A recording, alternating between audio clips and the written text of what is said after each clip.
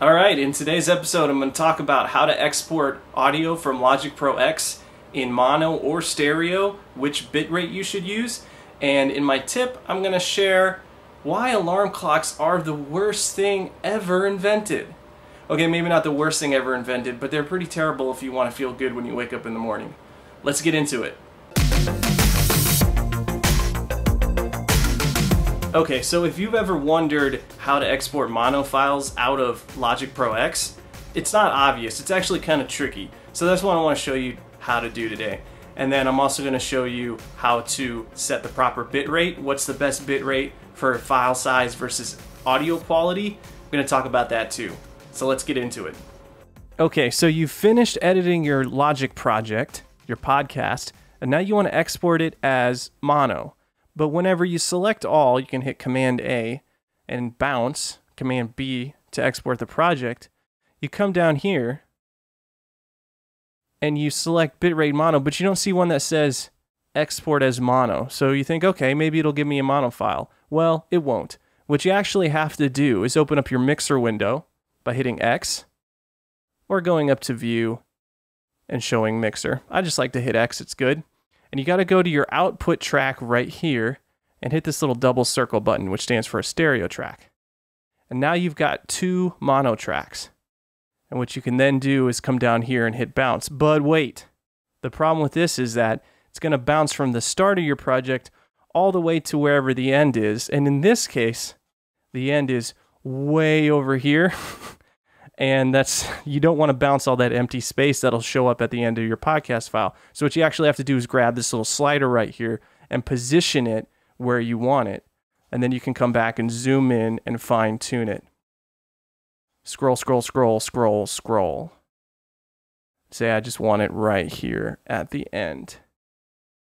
And now whenever I bring back my mixer window, I can hit bounce and it will bounce whatever bitrate mono that I choose. And in this case, my favorite bitrate for mono is either going to be 64 kilobytes per second or 96. For most podcasts, I recommend 96. It's a good trade-off between audio quality and file size. If you're going to bounce a stereo file, for example, if you have some stereo music in your podcast, you don't want it to be mixed down to mono, then 128 kilobytes per second is good for stereo. If you want to go back to bounce a stereo track after you bounce your mono track, you just hit one of these buttons again. It'll go back to, the output will go back to being a stereo track. And then, like I showed you earlier, hit Command A and Command B. Make sure MP3 or whatever kind of export option you want is selected, and then hit bounce. And I normally normalize on export, but that's totally up to you. Maybe I'll have to get into that another day. So that's exporting a mono and stereo track inside of Logic Pro 10. Okay, so for today's life tip, are alarm clocks the worst thing ever invented? Yes, no, yes. Well, kind of, both, really. Let me explain.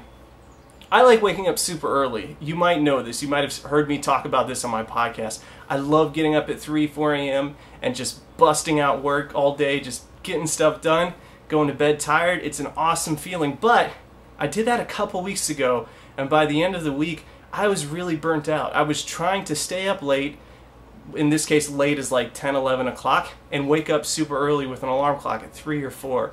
And by the end of the week, I just felt like crap. I couldn't go anymore.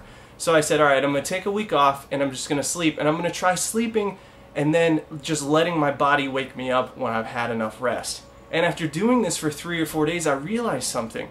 I was sleeping about the same, I need about 7.5, 8 hours of sleep a night, but waking up without an alarm clock, I feel so much better. So I think, I'm lucky to not have to wake up super early for a job. I get to wake up when I choose.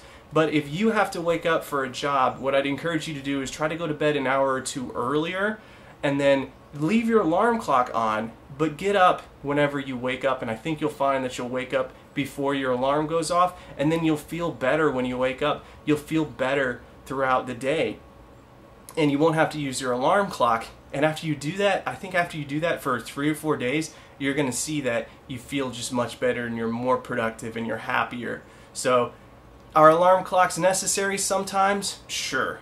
Are they necessary all the time? No. Will you sleep better and feel better during the day if you don't use an alarm clock? I think so. So I hope that was helpful to you, and I will see you next week. Let me know if you have any questions that you'd like me to answer or talk about. Send me topics. Otherwise, I'm just going to keep coming up with whatever I feel like talking about because it's my show. I'll see you next time.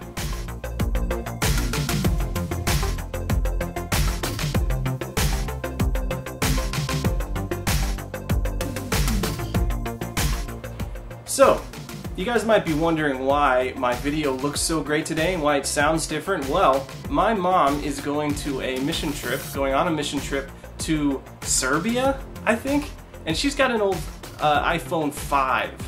Not even the 5S or the 5C, just an iPhone 5. And I've been trying to get her an upgrade, having some problems with that.